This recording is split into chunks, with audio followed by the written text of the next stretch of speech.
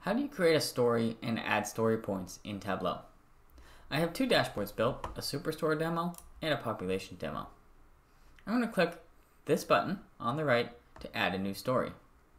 I can name my story New Story, and I can start adding sheets. You can add sheets and dashboards. So I'm going to grab my Superstore demo, double click it, and it becomes a part of my story. You can add a caption. This is Superstore data. To add a new story point, click blank on the top left and double click Population Demo. You can add a caption here.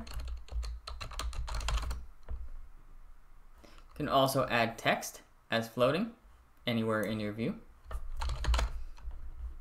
And I can change the size of the story.